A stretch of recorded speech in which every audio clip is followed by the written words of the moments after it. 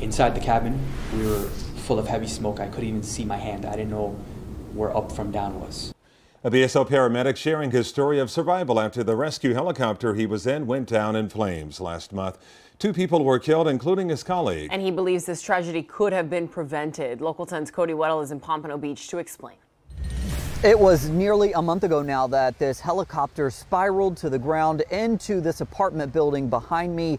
This paramedic and his attorney today laying out why they think a company that worked on this chopper was negligent. But this was also the first time we have heard from Michael Chaguaceda, an incredible story of survival here. He did not think he would survive this.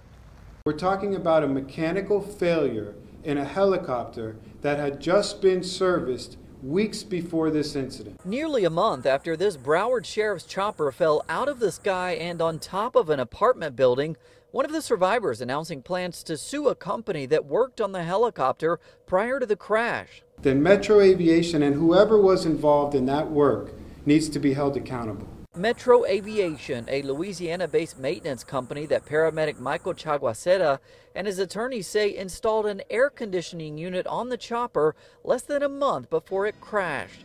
Chaguaceda also describing the terrifying moments he realized the chopper would go down. Every single thought I had was my son, my family, how is this going to be explained to my son? Moments before, he says, he started seeing smoke and fire coming from the cockpit. And right before this tail rotor came off, my captain, Jackson, which we lost, he looked at me dead in the eye and told me, "Don't worry, Mikey, we're going to be good." He told me that.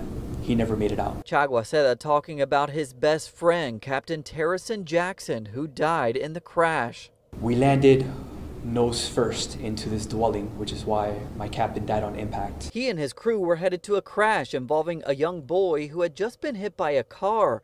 Chaguaceda was able to crawl out of that chopper. He also managed to contact dispatch so another crew could take that call involving the child. All I could think about was that child, being that I have a 6.5-year-old at home.